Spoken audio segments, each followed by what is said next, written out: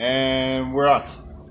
Hey guys, Brett here with the CG Lead Exchange. I was talking to Tato and he told me about what y'all were doing. I think it's awesome, so I had to get in on this, alright? The first shot I'm going to show you is what I like to call the fall of man, okay?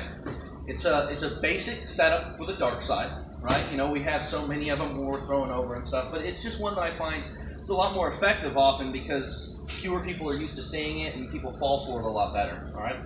Now all it is I'm going to start with an attempted slot shot, alright? I'm going to try to get in between the shield and the person's hand, right here, and go down. Now chances are I'm not going to hit it, but I'm going to throw it like I'm going to, okay? Regardless, because there's no reason to fake that shot when it already does what I want it to do, right? It's throwing, feels good, and it's bringing my hand under. And in the case that he does bring his arm out a little bit, I'm still hitting, right? So, we've got this setup of right here, which is going to expose my shoulder, right? Which is going to then get the high cross. It's what everyone wants if you're throwing a dark side. And then we're going to throw up and cover, all right? So a little bit quicker, we're going to go here, here, all right? When you start talking about feet, I know you can't quite see my feet, unfortunately, but you have the choice of standing straight in it and throwing it, or if you can, take a little step with your left foot to the offside. No, you can't see my feet, but I'm sure you can kind of see what I'm doing.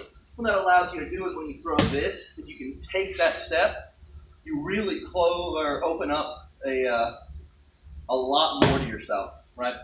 Now, before I finish this, the other great thing about this shot is that I think it's like a dual-purpose shot. While it's a wonderful opener, it actually works very well in combos as well. So once you're getting used to it as an opener, you'll start seeing that if you're sitting here grinding with someone, going back and forth, what is it? Right? You can throw this in mid-combo to get that cross, right? It doesn't have to be a lead. It doesn't have to be an opener, but it's still a fantastic opener.